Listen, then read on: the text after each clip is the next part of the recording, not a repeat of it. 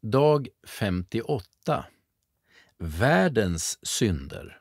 Johannesevangeliet kapitel 1, vers 29.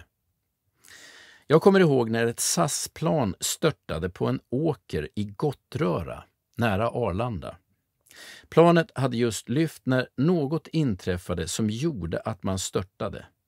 Genom ett rent under lyckades piloten få ner planet på en åker utan att en enda människa miste livet. Han hade sinnesnärvaro nog att låta planet skära rakt igenom trädtopparna för att minska farten innan man tog mark och flygplanskroppen klövs i 3 delar. Efter olyckan var piloten en hjälte. Vid en intervju några veckor efter kraschen frågade en av reportrarna piloten om han hade fått någon bonus på grund av sin insats.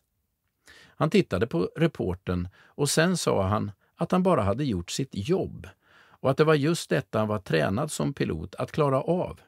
Han avslutade med att säga att man inte får någon extra bonus bara för att man gör sitt jobb. Gud har skapat oss för att vara medmänskliga, utgivande, kärleksfulla och goda.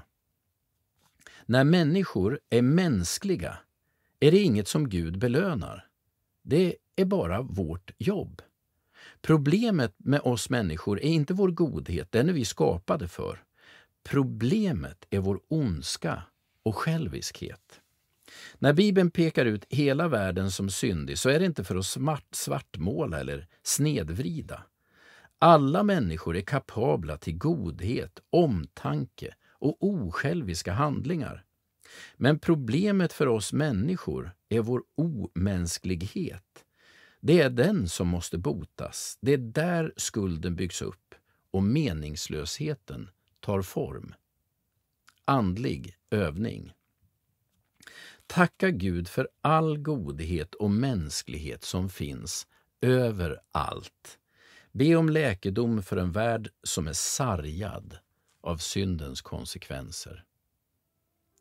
Gud välsigna dig den här dagen.